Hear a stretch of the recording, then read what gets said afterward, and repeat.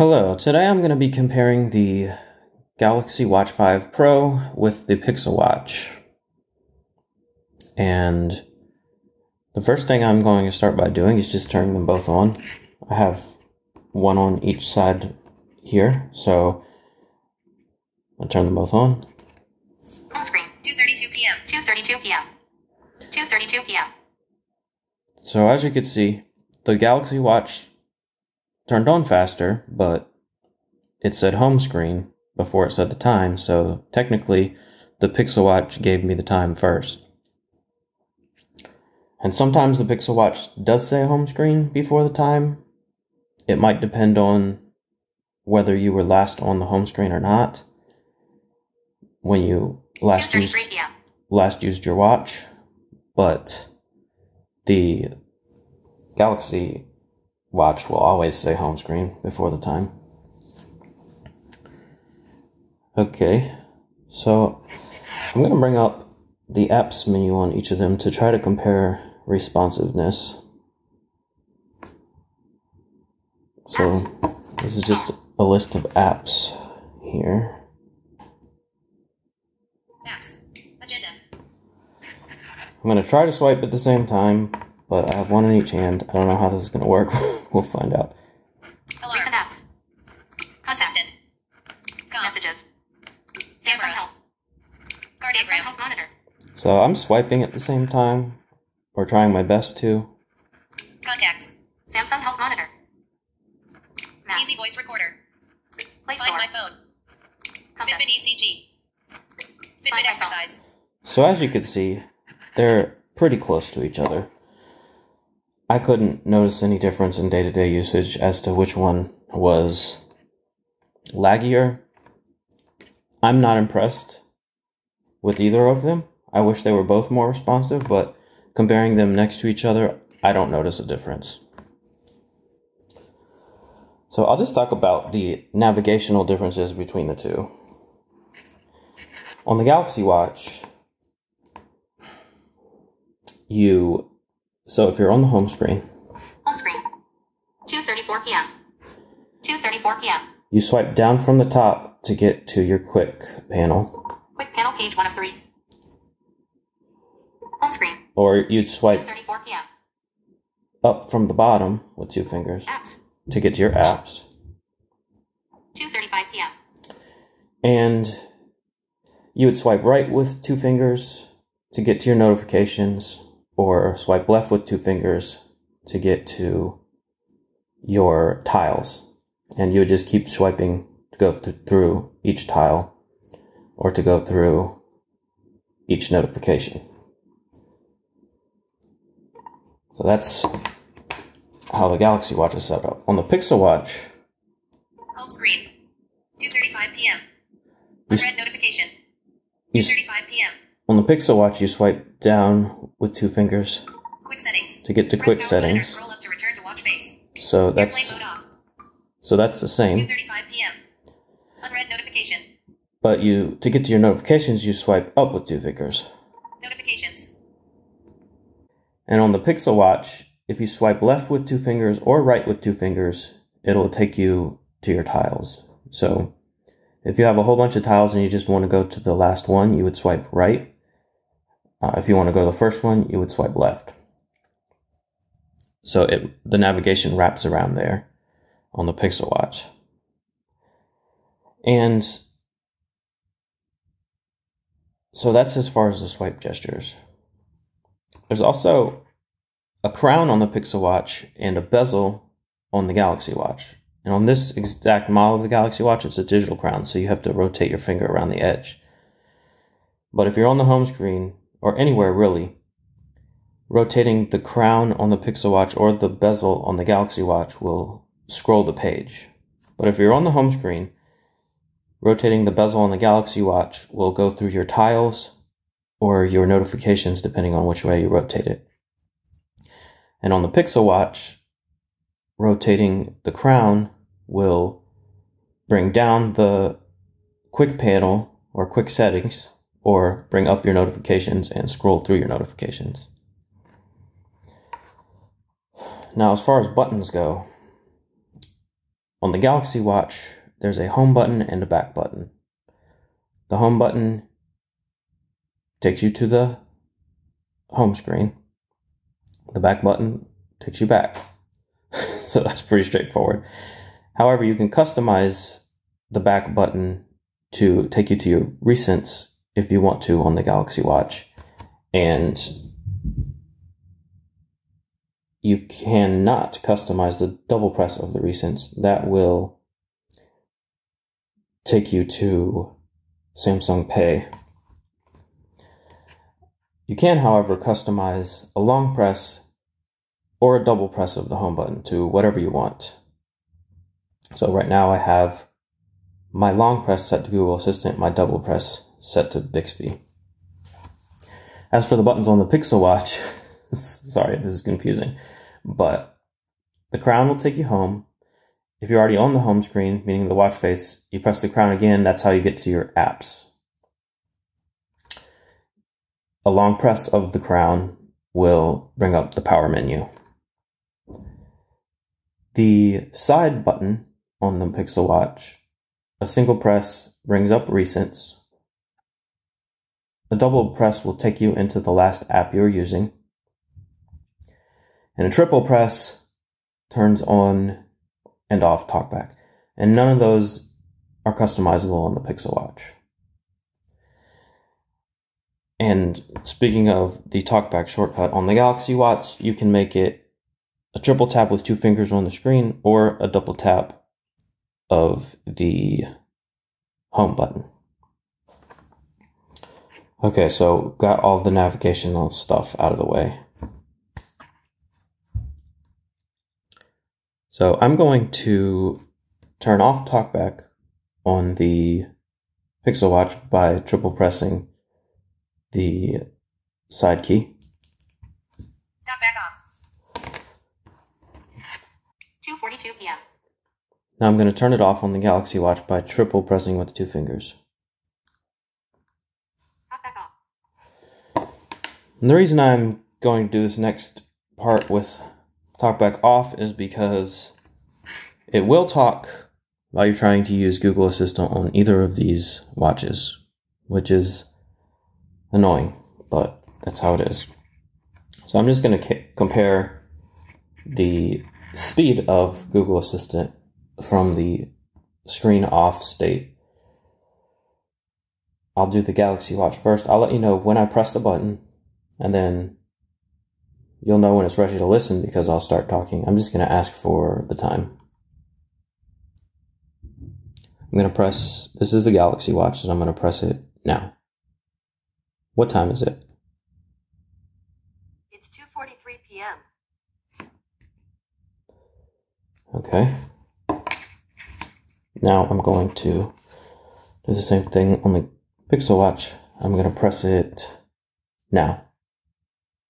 What time is it? 2:43 p.m.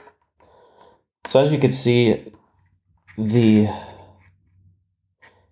takes a little bit longer to be ready to listen on the Pixel Watch, but I think the actual getting your answer takes the same amount of time, no matter which one you're using. Okay, so next I'm just going to compare the accessibility settings between the two. So right now I'm on the Galaxy Watch, and I'm just going to swipe through the settings so you can hear what's there. Functions you're using. Using 3 functions. TalkBack. Visibility enhancements. Hearing enhancements. Interaction and dexterity. Advanced settings. Installed apps. Looking for this. Okay, so that was everything in the accessibility settings here. I'm going to go back to visibility. Interaction and hearing enhancements. Visibility enhancements. Visibility enhancements. High contrast fonts off. High contrast fonts. Color correction off. Color correction. Color inversion off. Color inversion. Add color filter off. Add color filter. Remove animations off. Remove animations. Reduce transparency and blur off. Reduce transparency and blur. Magnification on. magnification, bold font off, bold font, font size, and that's all that's inside the visibility enhancements. Visibility enhancements. So I'm also going to go down to hearing enhancement, interaction, and advanced settings. Advanced settings. Advanced settings. Accessibility shortcuts using one function. So there's an accessibility shortcut where you can customize it. So you can change it to toggle anything you want rather than just talkback. You can have it turn on magnification or color inversion or any of the other accessibility services that are on here. Vibration watch on. Vibration watch. This is huge. This is the ability of you to be able to have your watch vibrate the time to you without making any sound. Time to take action default. You can adjust the time to take action. And that's all that's in the advanced accessibility settings. And here's what's in the accessibility settings on the Pixel Watch. Not checked. Magnification. Magnification. Talkback. Talkback. Font size. Font size. Sound. Sound. Vibration. Vibration. Real-time text RTT. Real-time text. Text-to-speech output. Text-to-speech output. Not checked. Power button ends call. Power button ends call. And as you can see, that's the end of the accessibility settings page. And everything is on this page. It's not split into sections because, as you could tell, there's a lot less on the Pixel Watch. One of the big things that's missing here is the vibration time. So there's no way for your Pixel Watch to tell you what time it is through vibrations. It's also missing color inversion, bold text, high contrast text, as well as a couple of other accessibility features. So Samsung has really added a lot in this area. Just a couple of thoughts comparing Bixby to Google Assistant, because if you're using your watch, you're probably going to want to use Bixby if you're using a Galaxy Watch, because it can do a lot of things Google Assistant can't do. For example, if you want to just say, turn on Do Not Disturb, or you want to say, set my screen brightness to X level, or you want to say, set volume to X level, that's stuff you can do with Bixby, and none of that stuff currently works with Google Assistant, even on the Pixel Watch. So that's something I've noticed using both of these, because I do use voice commands for as many things as I would like to. And speaking of voice commands, Google Assistant and Bixby both will not read your text messages back to you. If you say, text so-and-so, it'll say, what do you want to say? You say it, and it will just say, do you want to send this? And if you say, read it to me, read it back to me, what's it say, any of that, it'll just get confused. And if you try to read what's on the screen with TalkBack, it'll just get even more confused because it'll hear what TalkBack's saying. So it's basically not possible to send a message confidently and actually know what message is being sent by using either voice assistant, Bixby or Google Assistant. And I just want to talk about screen size for a minute. Now, I know the Galaxy Watch comes in smaller sizes, but I personally love the larger screen. It's so much easier to do any gesture, whether it's an angled gesture, a back and forth gesture, or even just a tap with two fingers. For me, it's much easier with the larger screen. That's something I've been struggling with the Pixel Watch. And I would imagine it would be the same if I was using a Galaxy Watch 5, 40 millimeter. Although that's just the watch size, that's not the screen size. So technically, the 41 millimeter Galaxy or 41 millimeter Pixel Watch is larger than the 40 millimeter Galaxy Watch, but I'm not so sure about the screen size because from what I hear, the Pixel Watch has quite a bezel, so it might actually have a smaller screen than any of the Galaxy Watches.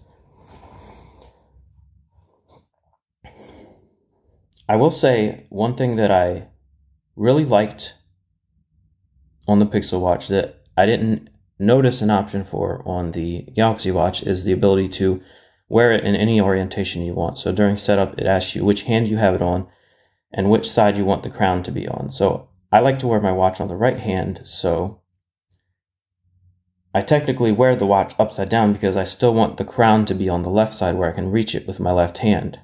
So it asks you that during setup, and it changes the screen orientation to be upside down, basically, so you can wear the watch upside down and still have it work correctly. And I haven't noticed an option to do that on my Galaxy Watch. I would like to be able to wear it with the buttons on the left side so I can reach them with my left hand, but I haven't come across a way to do that. And for those of you that are curious about the microphone quality, I will record a sample recording on each of these watches and insert them here. This is a test recording using my Samsung Galaxy Watch 5 Pro. Just want to see how this sounds compared to the Pixel Watch. I'm holding the watch about 8 to 12 inches away from my mouth. And now this is a test recording coming from the Pixel Watch, comparing it to the previous recording from the Samsung Galaxy Watch 5 Pro. And I'm also holding this about the same distance away, 8 to 12 inches. And one last thing I will mention is the battery life, because that's what people seem to really care about. Now, obviously, the Watch 5 Pro has a much better battery life because it has double the size battery, basically. Now, that being said, I've been perfectly happy with the Pixel Watch the way I use it anyway. I didn't work out with it. I don't do a whole lot on it, to be honest, because with either of these watches, if it's easier for me to do something on my phone, I'm just going to pull out my phone and do it on my phone. So there's very few things that I actually do on the watches. But that being said, I think I could get through a day no matter what. Using it the way I use it, I could get through 2 days on the Pixel Watch and probably 5 days on the Galaxy Watch. I'll just give you some numbers. So this is after 2 days of uses. So I took both watches off the charger in the morning and then went through that full day and the next full day and went to charge them at night. So, it was probably around 40 hours that I had them off the charger. And my Pixel Watch was down to 25% and my Galaxy Watch was down to 70%. So that just goes to show I would have gotten a lot longer on the Galaxy Watch, but the Pixel Watch was plenty for me because in my routine, I would charge the watch once a day, no matter what, and I don't think it would ever not get through the day for me. So I hope this was informative, and I hope it helps somebody to make a decision between these two watches. All right, thanks for listening.